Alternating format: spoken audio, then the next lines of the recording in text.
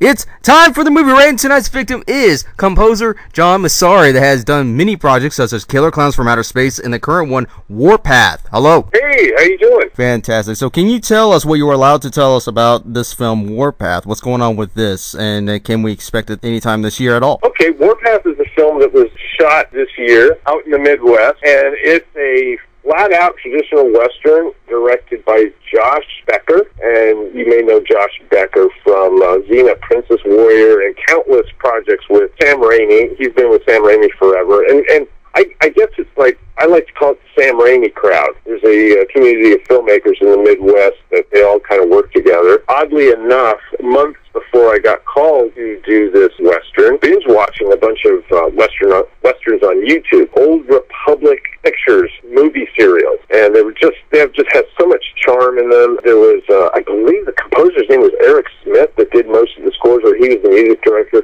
and they were just great scores, and the characters were, you just loved the characters, the stories were fun. I don't know, sometimes you get in a mood where you want to watch a certain type of movie for a while, so I didn't think much of it, and then 2 months after that, I get a call to work on a Western, and the script is a very traditional, like, Western buddy movie, road-secured distribution, if I'm not mistaken. It's a movie about a bounty hunter that is hired by a woman who needs to find her husband that has been gone missing for years. On their trek, they become friends, and they go through a variety of adventures, and it was a lot of fun. It's a fun movie. Josh Becker is a very good director, and I hope to be able to tell you when it's going to be streaming or potentially coming to the theater. I kind of doubt it's rare that movies come to the theater these days, but that's one of the things I finished I can talk about. Yeah, when it comes to structuring a moment in composing for a film, do you think it's more important to place yourself as the director of that scene to make that moment happen, or do you think there's other methods for that? Well, that's a very good question. You make an interesting supposition there. Basically, it depends, movie to movie, project to project. Basically, I like to fall in love with whatever I'm working on. I have to really love the characters and feel like they're friends of mine and identify with them, even though it could be protagonists, could be the good guy or the bad guy, it doesn't matter, or a good girl or the bad girl. I just feel I have to identify them in some way in order to, be able to make the music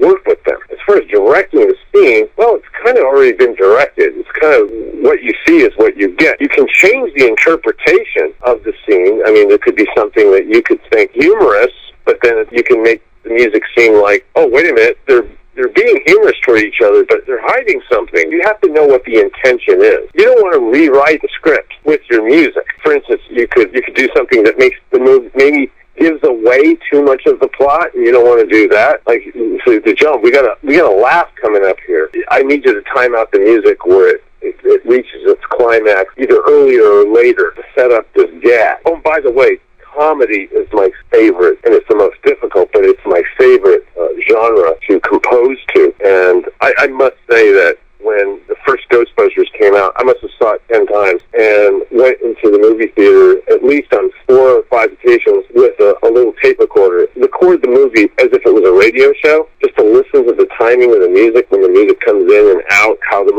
music builds, because Elmer Bernstein is such a master with that. And the same thing for the movie Stripes. Just great comedy on every level, the writing, the acting, the editing, the directing, everything. And so the music, pinpoint accuracy it has to make. It has to hit its marks in order to make the joke work. To answer your question, you got to work with the directors, because it's their movie. They're interpreting a script that they've written and that many people have gone through and approved. But you're right, I do have that power. I can make things seem ridiculous if I wanted to, if I wanted to be very mischievous about it. But other than that, I kind of work with the director on the mood that they're trying to set. Oh yeah, it's definitely important, because when you get into that moment and when you see it on screen and you match it up to that moment and they relive that moment, especially when it gets on soundtrack, if it does go on soundtrack, or just simply memorizing it, that the fact is if they follow the scene, they follow the music, and that's the most important key of the whole thing, and that's where your art really shows. Now, do you think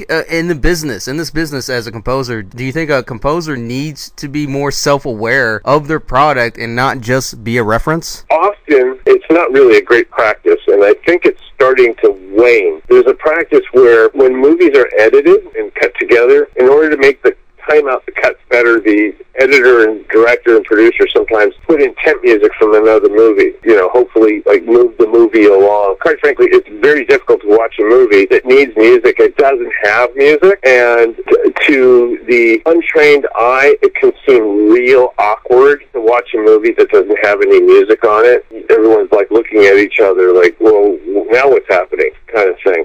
It's good in the fact that easier to watch. The viewing experience of the movie as they're working on it is easier to watch and work with. The bad side is everyone gets used to whatever that is, so that music starts to perpetuate. You start hearing like the same kind of music in most movies. And I think with the past year and a half to 2.5 years, we've been moving away from that because there's been a calling out saying, listen, everything's starting to sound the same. And kids that are studying film music are starting to copy this generic sound. It's not a good thing. And I can tell you, and a lot of other composers tell you, that anytime any film that I've done that has not had a temp track, that we had to basically strike everything down and from the ground up, those have been the most successful and memorable films that I've worked on. I tell people of an example of Harry Potter. John Williams was just given a basic concept. And can you come up with a theme so we can make our trailer? And for some reason, they didn't have the trailer ready, and maybe they didn't want to show it to him. And based off the description, he did Hedwig's theme, which is a gorgeous piece of music, and it worked wonderfully. And I'm not saying that if they showed him the trailer or told him exactly what the story was, it would have been worse, but it worked.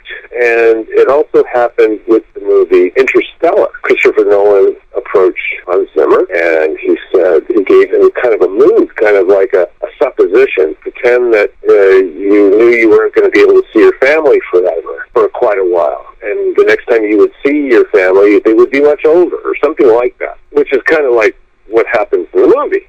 Right? But he didn't tell him it was a science fiction movie because the director wanted the emotional impact. And so Hans Zimmer said, well, give me a few weeks, and he did a piece, and he said, oh, that's going to be perfect. And then he told him, okay, this is a science fiction thing, and that's going to work, and, we're not going from a science fiction sound, we're coming from a human emotion. So there you go. That's my explanation. Basically, over-reference other music in new music thankfully, I think it's seeing it today. Hopefully never repeated. Unbeknownst to some people, they over-push the music, and this is not an easy business. If someone can, write a script and produce a movie, put it in front of the camera with the actors, and get it done, complete it, it's done, it's, ready to show, even if it's mediocre, I'm not kidding, no, just listen to me. Even if it's mediocre, that's a giant accomplishment. But it's not easy to do. Let me use a baseball metaphor. Lowest-ranking professional American or National League baseball player in the United States, an exceptional athlete compared to the average person. So back to my thing, we could sit there in our armchair and look at a movie and say, oh, God, it sucks. It's slow. But you know what? They actually finished it, and it was done competently. Sometimes, people, they may, overdo it, give away. You want a really great jump scare. Sometimes you don't put any music in the scene until the scare happens. And sometimes, literally, 2 frames after you see it, then the music comes in. It's like you slightly see it, and you might incrementally see it.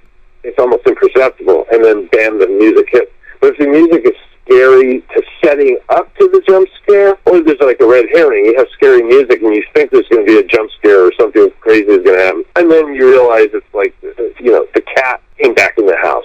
Oh, definitely, because it's a setup. It's a setup, especially if it's hard, like you mentioned, if it's creepy music, maybe there's something coming around the corner, or maybe it's just a build-up, maybe nothing will happen, and then the next 2-3 scenes later, bam! Right in your face. The music itself is so important to feel the emotion as the characters are feeling the same emotion, and if you feel the same emotion as these characters are feeling the emotion, and listening to the composition as the scene goes, then that's one big accomplishment, because you're feeling what the movie is feeling at the same time, because it's its own identity on its own, and if you feel it and they as they feel it, that's a big accomplishment on its own. It's that's a win-win for everybody, like you as a composer, everything else in general, and it's truly fantastic, because then later on you're going to remember that theme. Absolutely. Very, very iconic. But the industry does change, and when it changes in direction all the time, do you think as an artist they have to actually limit this in order to keep identity and even their own reputation as the industry changes? I can only speak for myself. If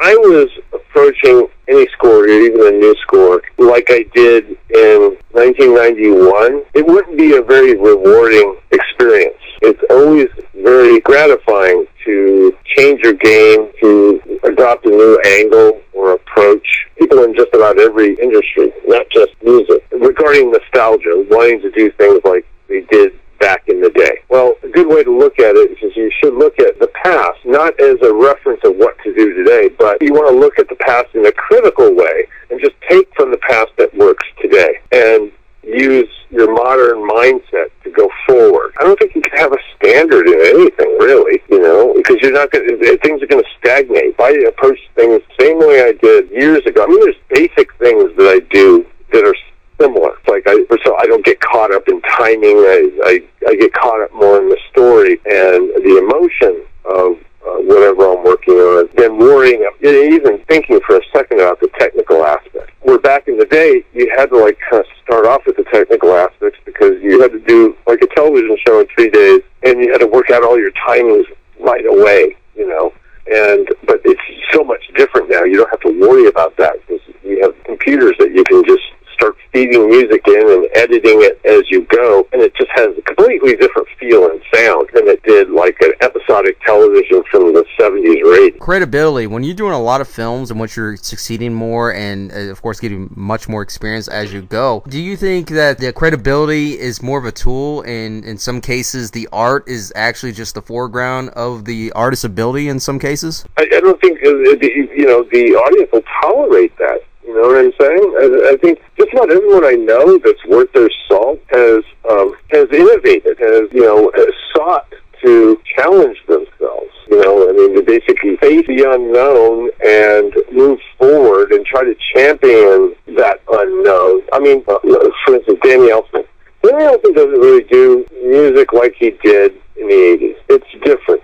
You can kind of hear his style, but he has different approaches. Like, for instance, one of my favorite scores of his is not a typical Elfman score, and that's Good Will Hunting. That was a score, it was a drama. My respect for him went up greatly after seeing that film. And I can hear influences of composers that not everyone knows about, but other composers know about. Like, there's a classical composer, he's still alive. I think he's in his 90s now. His name is Arvo Pärt from Estonia. It used to be a Soviet state, and he just has this beautiful, like sacred type of music, and you can hear influences. Like, you can tell that Danny Elfman was listening to that and being influenced by it. Well, not copying it, but just being influenced by it. And a number of other composers. And Hans Zimmer, I think he broke away from a certain sound that he had for a while with Interstellar.